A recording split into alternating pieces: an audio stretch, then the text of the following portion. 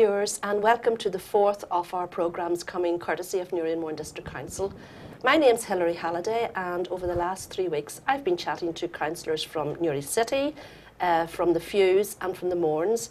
And today I'm joined in the studio by councillors from the Crotleave area. So councillors, good morning, you're very welcome. And would you like to introduce yourselves? Thanks very much, Hilary. My name is Michael Carr, member of the SDLP grouping on Newry and Mourne Council. I was elected back in 2001, and I have to say I've enjoyed my term on Newry and Mourne Council. Good. And Councillor Mickey Ruan, also a Crotleave councillor from Mourne Point, and I represent the Sinn Féin grouping on the council, and I've been a councillor from 2001 also. You're both very welcome. Both Mourne Point councillors, so this morning we're obviously going to be talking a lot about Mourne Point. Well, last week I was speaking to the Mournes councillors, and we were talking about tourism in the Mournes, and I know there's a lot been going on in Mourne Point this year. With festivals, and particularly the cruise ship coming into Mourne Point. It created a lot of buzz, and there was thousands in Mourne Point on that day. How do you think it went? Oh, it was a great day, Hilary. It was a good day for not just Mourne Point, but for the whole district. They came in their thousands at 7:30 in the morning for the ship docking at 8 o'clock. It was spectacular. It was a beautiful morning coming down the loch, and we hope it's the first of many cruises coming into Mourne Point. The two young men involved there have to be commended for their efforts, along with staff from Mourne Point Harbour Authority. But there's it showed us real potential, and Newry and Mourne Council pulled out all the stops to make the visitors very welcome. They did indeed. There was a lot of effort went into that particular day. I know the council put a lot of money into it as well. Do you think it paid off? Yeah, I think one of the words Michael used was potential, and it shows the potential we have in our area. And although we represent the whole of Newry and Mourne, I suppose when you're from the particular town that the event took place in, you can see the real benefit to that town in particular. And I know all the businesses done really well that day, and to see the crowds in the town that day, I don't think anybody has witnessed it for quite a few years. So it's how we build on it and how we move on from it. And as Michael said, hopefully we can attract more cruise ships in the years to come. And as I say, our own council staff played a big part in it as well. They definitely did. Yeah. I think there is plans in the pipeline for not maybe next year, but the following year, because these things have to be planned well in advance, I believe, to get a cruise ship in. Yeah, it's brochures going out and all that type of thing, taking bookings. So yeah, there's a 2-year advance plan. Mm-hmm. But they are quite optimistic. I suppose the biggest thing was to test whether they could cater for it enough. The water was deep enough, and that there was good access into the town. They also organised a number of coach trips around the district, to Belfast, into the Mournes, Armagh City, and so on. So yeah, it really was a good success, and we'd love to see some more coming. Well, I was chatting to a few. I was down myself that day, and I was chatting to a few of the passengers, and they just thought Mourne Point was the most beautiful place they had been. They were absolutely overwhelmed by it.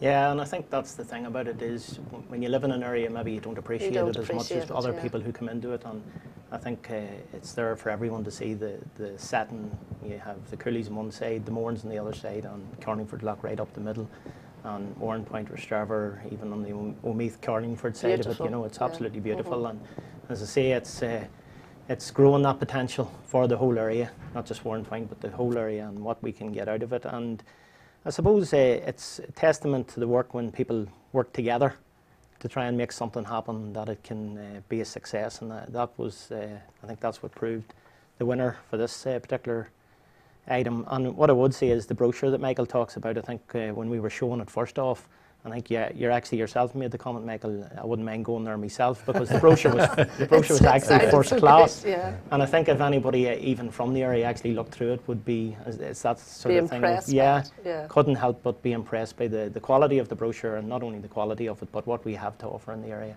Good. Well, of course, there's other things been going on in Mourne Point over the summer. Have the Maidens of the Mourne, which have been going for 25 years now, the Fiddler's Green Festival, the Kilbrony Vintage Show, a lot of things happening to bring tourists in. Do you think we're winning on that one. Well, yeah, and that's a lot of effort, a lot of community effort, and volunteers putting their time and effort into yet another festival. I think yes, we've been packed out on occasions this year. The Blues Festival in particular, the Fiddler's Green was very successful. The Maidens of Mourne this year had a major marquee where a lot of events went on, and yes, they're good successes. I think you've got to keep revisiting your itinerary year on year and see how it goes. And 25 years of the Maidens of Mourne. Hard to believe.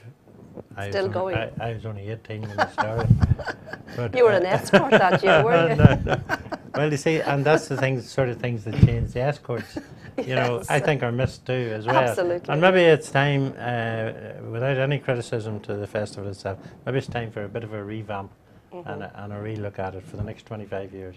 Well, you have to admire the dedication of the committee. I know it has changed over the years, but they're still there, aren't they, really? Yeah, I think it's like every festival, and I think one of the ones that was missed there was the Blues Festival, which is a huge success in the area, and I think it's become second to none for what it offers. But there's a lot of people put a lot of time and effort into it to make these festivals happen, to organise them, make sure the events are run properly and all that there. But I would agree with Michael on regarding the Maidens of Mourne, maybe a revamp and a re-look at the whole layout of the festival maybe needs to be done, because it's, if you rest on your laurels then you maybe fall back on things, but I think it needs to be looked at, and it's about improving it, and it's not about criticising people for what they have been doing, but it's maybe looking at it in a different way. Yeah, and of course one of the big things that have happened over the last year is the mountain bike trails. They're a huge attraction to people from all over Ireland, really, not just from Newry and Mourne. Yeah. How do you think that's impacted on the tourism figures and the economic impact as well, with people coming to use those? I think if we look back, I think the first meeting we ever had in this was probably way back in 2005, and I think maybe the first impression from councillors and officials maybe was, you know, is this practical? Is there any potential in it or whatever? But to think to where we are now with the trails in place and how successful they've been, you just have to witness the number of vehicles coming through Warrenpoint heading out towards Rostrevor with the bikes on them. It is just phenomenal what it has done. The Kilbrony Park, the numbers that are coming through it is second to none. What we have to offer there, we'll now have a new sort of visitors centre attraction. That's right, new that'll event be open, space, yes. Event space, which will again will add to the park. It's year on year, it's just improving, and the numbers are there to be seen. The park, the weather obviously helps. This year was a good summer, so it's made all the festivals that more attractive, and it's brought the people out. I know the Kilbrony Vintage Show, it was just a great success this year for everyone. Yeah, I think along with all the benefits that Michael's talking about there is the other spin-offs, the additional tourism outlets that have been created because the trails were put in. There's new bedrooms, new eating facilities. People see the opportunities and they jump on it. So the entrepreneurship is still there, alive and well in Warrenpoint and Rostrevor, across the district. You know, so in bringing people to the area, we do create opportunities. So it has a good economic impact on both Warrenpoint and Rostrevor. Yeah, you were saying there's a lot of B&Bs are benefiting from the trails. B&Bs and some new businesses, particularly in Warrenpoint, they have regenerated what was the boathouse inn, the Lock and Key now. The new ship is self-catering equipment, and they all, as well as catering for the B&B visitor, they're also looking at catering for the bicycle, restoring the bicycle and cleaning the bicycles and so on. So they're all add-ons that create another wee bit of revenue. Great. So you can see that continuing. That's just going to get better and better, isn't it, really? Is it? Yeah, that would be the hope, and I think it's been acknowledged that there is a lack of facilities, B&Bs, hotel beds, whatever in this area, not just in Mournepoint but throughout the area, and that's something over the years we'll have to improve if we want to sort of make it a place for people to come and visit, to stay overnight. Yeah, that's so important. But even for the town of Warrenpoint, even them buildings that have been lying derelict for a number of years, you know, it's unsightly. It doesn't look good for the the town centre itself, just them being redeveloped has added so much to the town and improved the town so much, and it needs to be acknowledged that people have actually taken on these properties and redeveloped them and put their own finances into it. So if we want to get the private sector to come on board. So if by the mountain bike trails from council side of things can you know, sort of impressing people to do what has happened in Mourne Point, then that's all good. We're very conscious then of catering for the visitor when they do get here. So there's another scheme the council has been involved in, is the Wi-Fi, free public access to Wi-Fi, which will be again started up before the end of this month. I think by Halloween. Our economic development area has been working on it for some time, and we will welcome that, where we'll have free access in the square along the main streets. Because that's happening already in the city of Newry, isn't it? It has, yes. I'm not sure, I haven't got the feedback on exactly how well it's working, but yes, it's there, and it'll be available in Mourne Point. Good. Well, now we're staying with Mourne Point, and we're going to talk about the jewel in the crown of Mourne Point, the park. I believe there's been £1 million Heritage Lottery funding to work up a strategy for the upgrading of the park. Now, do you think, what would you like to see happening in the park? Well, again, sorry. Oh, go ahead. Again, like Michael says, it's something that has been worked up for a good number of years. I would commend the groups involved in bringing it to where it is now and making an application to the lottery funding. Yes, it has been successful. We're bringing in a full-time person. I think that person has already been appointed. That's right. And it will be her job then to, like you say, work up the strategy, the consultation. You can't do anything. There's a lot of heritage in Mourne Point Park. Yeah, well, the people are going to be, you know, consulted about what they want to do. Is that right, Mike? Yeah, I think so. It's not really about what me or Michael wants in the park. It's about what's best for the town and the surrounding area, and in keeping with the park, because it is over 100 years old. It is indeed, yes. And as I say, I think the one thing that comes out of it is, and it shows from the mountain bike trails to the park in Mourne Point to the baths in Mourne Point, it's about partnership, and it's not about council in isolation doing anything. It's about working with whatever groups are out there. Even the local Chamber of Commerce, we have an ongoing discussion with them for a long number of years now. We meet them on a regular basis, and it's a good opportunity for us to sort of deal with them, discuss the issues. Bring everybody on board. And it has worked, and it works well. And if we as a council collectively, not just in Mourne Point, but collectively, if we want to do the best for our area, then it's about working in partnership with the groups that are already there. And I think we do it, and I think where groups have worked with us, they can see the benefits of that as well, so it's keeping that. Well, Mourne Point Park is beautiful, isn't it, really? And on a good day, I remember the day of the saga coming through, it was just looked fantastic with all the bandstand and the bands playing in it. It was beautiful. What sort of things would you like to see upgraded now in the park? Well, I think we can't forget our heritage, really, at the end of the day. The bandstand is a major feature in the park. It's well used. It's what's known as a living park, I think, where it's actively used by people. By young and old. All sorts. I can even remember the time that we used to play five-a-side soccer on it, but you wouldn't get doing that now. Keep off the grass. Yeah, keep off the grass, yeah. No, I wouldn't like to see it change too much. No, but no, definitely not. There is a possibility of even capturing that whole history and heritage in part of what would be a mini museum and one of the sheds down there at the moment. But yeah, it's just a beautiful area, and we have to be very careful when it's like that, and hence the need for the consultation. A lot of people feel very, very strongly about it.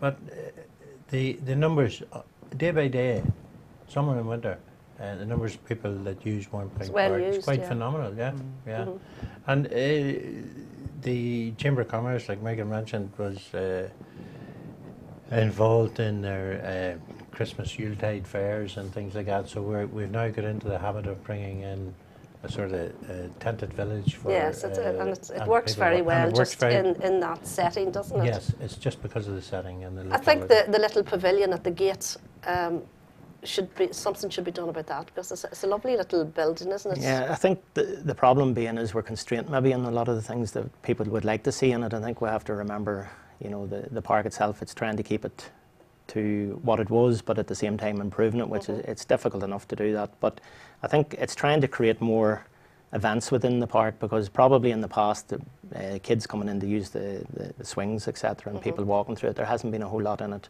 But the last number of years with the Chamber of Commerce and the fairs and that there, and even there back 3 weeks ago, there was an outdoor cinema in it, which proved very successful. Right, yeah, and it was the first time it had been done. And everybody that I'd spoke to who had been at it had loads of praise for it. So that's something that's been added to it.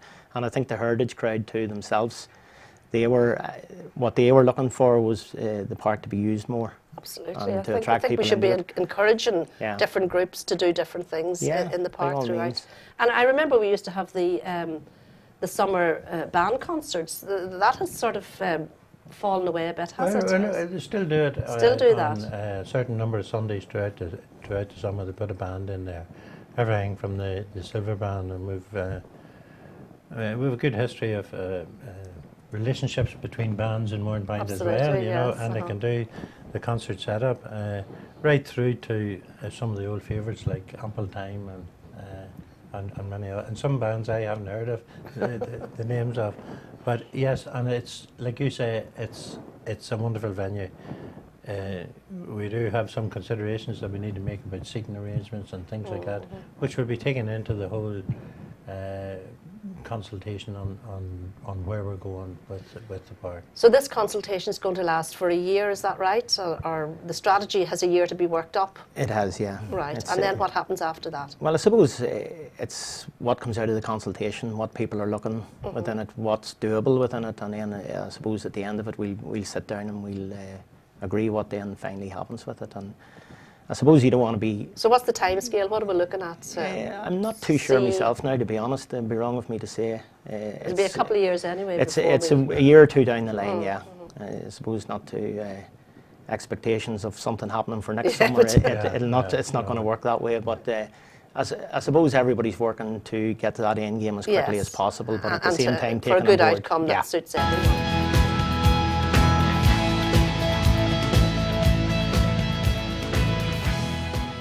Well, we're going to stay with Warrenpoint now, and another part of the heritage of Warrenpoint, the baths. That's been an ongoing saga, can I say, for a number of years. An ongoing sore, maybe. I believe there's some sort of a development strategy in the pipeline. Yeah, again, that's a partnership and council working together with other groups out there to try and come up with something. There's no doubt about it, the baths has become, in years gone by, an eyesore in the town, and it was a case in the past. Council have went out to try and do something with it, but it wasn't feasible and it didn't happen. But I think we need to do something with it, because it can't go on the way it can't continuously go on the way it is at the moment. So there is plans afoot, and I think everybody would like to see something done with it. There's no doubt about that in the town. It's one of those things that people keep bringing up with us as local councillors and with the local council. But you also have to give credit to East Coast Adventure Centre and all that they do around the baths. They have made a good facility out of it. Absolutely, really. And I was going to say even the summer, but throughout the year, the number of young people you do see down on the shoreline, and be it out in boats or banana boats or whatever it is, but it does draw people into that area. And this year we put the sand on the beach, which is something that used to happen years ago, but it sort of fell away, but it's back now. That's 2 years in a row, and we went further this year with it, and it's great actually to see, and I suppose again the weather helped, but families actually down using the beach again, and people actually in the water, which was absent for quite a time. Well, Councillor Carr, I'm sure you remember swimming in the baths. Would you like to see it reinstated as a baths, or what would you like to see there? I have very fond memories of the baths, and it was a very active place when I was growing up. Not only did we swim in it, we had hot sea baths in it. Paul McAvoy, who used to look after that, he was the manager. And then in the evening time we had discos on top of it with some of some great bands about Warrenpoint. So yes, very fond memories.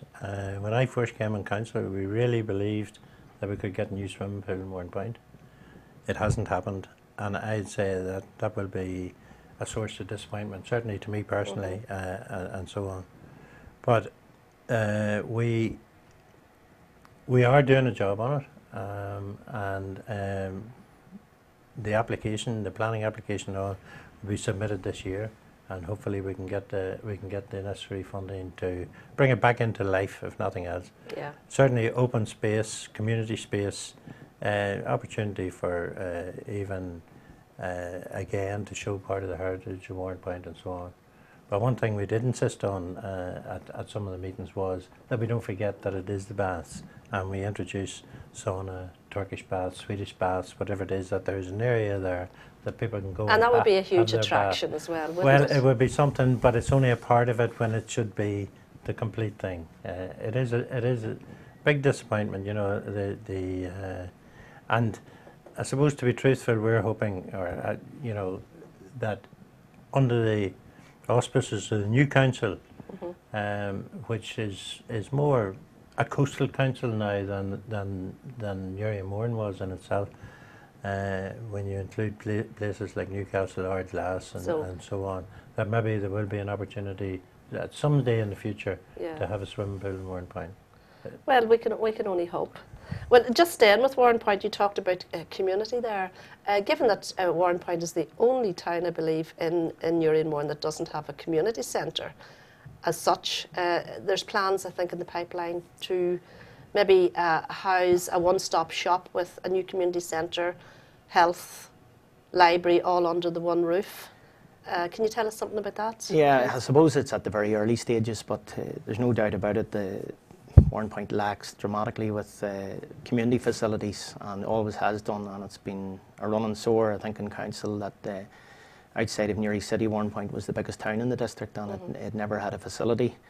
Now, you can't lay the blame solely on council for that. They're not happening. I think the sense of community within Mourne Point had been lacking in years gone by, and I think people need to step up to the mark as well. But if there's another way of doing it, and that includes us bringing along the health centre, the library, and whoever else might fit into that. Yeah, I think we have to look outside the box and try to come up with something different. But whatever we do, at the end of it, we have a community facility there that will serve the needs of the town, because it is sorely needed and sorely lacking. Michael, have you any thoughts on that? Yeah, we've been involved in early discussions on the whole situation. I'm not sure whether there's a runner or not. It may well be, but there seems to be a certain reluctance about some of the other facilities maybe even coming on board in the hub, and where you're located and all sorts of things. To me, it almost was another way of getting a community centre. You know, we give you a community centre if you let us have all of these other things. And like Michael says, we've been starved of community facilities and to a certain degree leisure facilities as well in Mourne Point. Sometimes we're the and in Newry and Mourne. You know that we have missed out in the lifetime. I mean, when the analysis is done, eventually we have missed out a bit on facilities in the lifetime of this council, I think.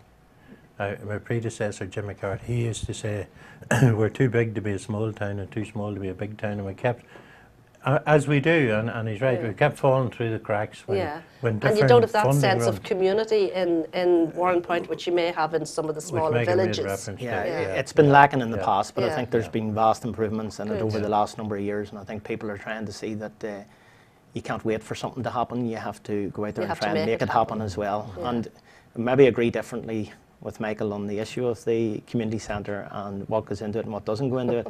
I think actually looking, and I've been to a number of centres around that actually have this one-stop shop type of idea, where you have the health centre, the library, the community centre facilities all under the one roof, and they all work off each other, they all feed off each other, and I just think it's a good fit.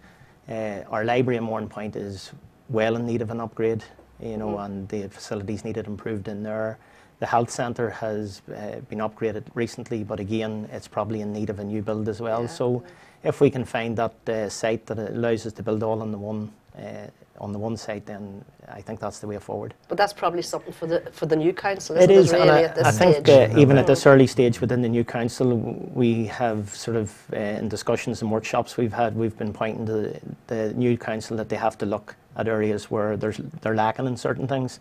And instead of continuing on the way we went as we had, that we need to, for instance, Warrenpoint, lack of community facility, well then we as a new council need to work up something that gives a facility somewhere along the line. Right, okay. And that's just using Mourne as an example. There's other areas out there, even Rostrevor, lacks a facility of some description. You know, and you see Ballyholland there have been very successful lately, and fair play to them, and the community there got together. South Armagh, Culliville and Crossmidlane. And I think January, February, Ballyholland should be finished. So if Ballyholland can make use of a centre, I think Rostrevor will in need of something similar as well. Absolutely. Well, speaking of something that didn't happen, the narrow water bridge, is that dead in the water now, or what's the state of play on that? No, I wouldn't say it's dead in the water at all. Far from it, and I think it was an opportunity, a huge opportunity lost.